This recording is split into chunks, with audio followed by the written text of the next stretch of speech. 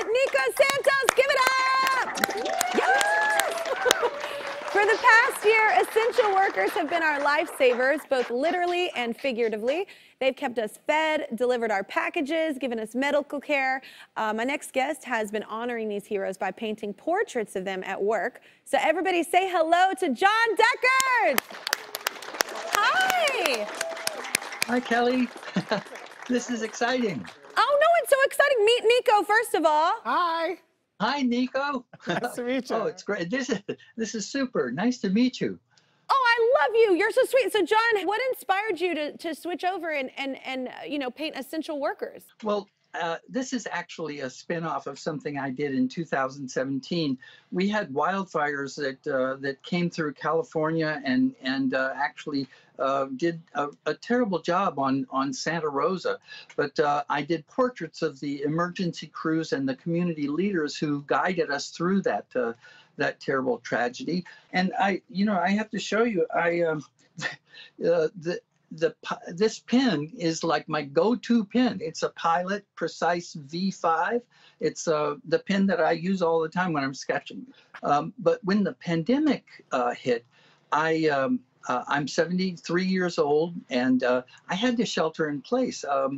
They put me in a vulnerable category, and so I was at a loss for how to support the essential workers who made it possible for us to stay safe and to keep the world moving. So I started making a new round of portraits, and if someone came to my house and mowed the lawn, or they delivered something, I'd take their picture and then I'd paint it.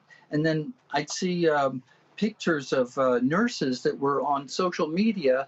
They were sharing photos of themselves wearing all of their protective gear. And I felt like that was really important. And so I started working on their portraits. So far, I've done probably more than 60 of those paintings. That's such a beautiful thing that you're doing for people. So, well, essential workers, especially those in the medical field, stepped up for your family. You were saying that you've not only had family, but also friends, right? Yeah, it's been, we really would, we were everything to them.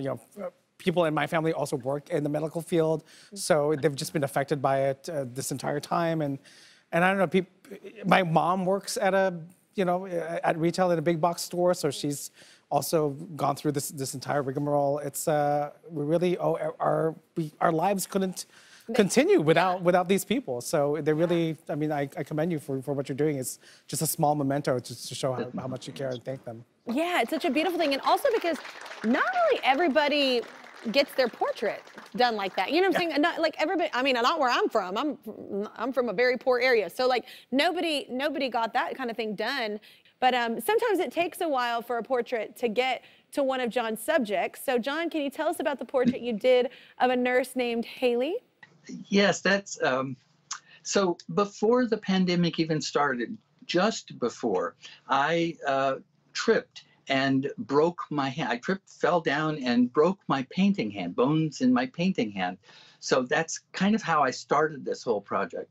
But I ended up in the emergency room, and while the nurse was putting my arm in a cast, I told her, I've been painting frontline workers and these people that were involved with the wildfires. And so I showed her some of the pictures on my phone, and I said, I'd love to paint a portrait of you to say thank you for helping me. And she said yes. So I took her photo with my phone, and then once my hand was healed, I painted her.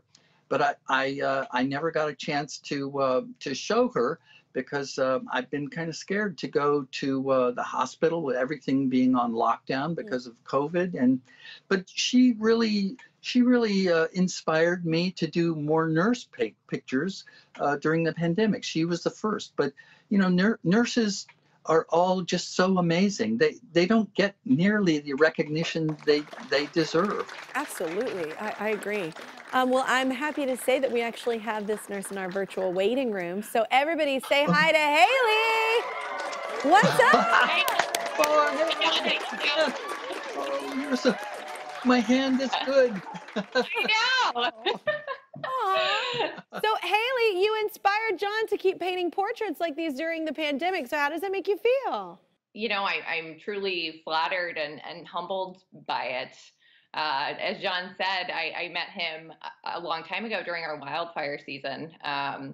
And that's how he kind of got started. So it's no surprise to me that he's continued on through the pandemic. You know, I love what I do, and I'm honored and privileged to be able to take care of people. You have John here who shows appreciation and recognizes what you're doing. And that's really what makes it all worth it. You know, John is why we show up. Yeah, we really all do owe y'all everything. So thank you so much. And Haley, I have to say, John has finished your painting. So are you ready to see it? I've heard. Oh my gosh. Oh my gosh! Oh my gosh! That's amazing! Thank you. Oh my God. Oh my gosh! That's actually amazing! Wow, I wish I could paint. Either.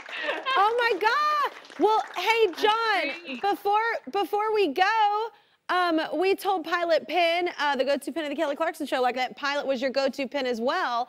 Pilot Pen knows how powerful putting pen to paper can be, as demonstrated by your incredible sketches. So they're sending you a giant Pilot gift basket with your favorite precise pens as a thank you for your generosity and commitment to essential workers, all right? Oh, thank you so much. Absolutely. You should. That's amazing. You should be good for a while with these. So.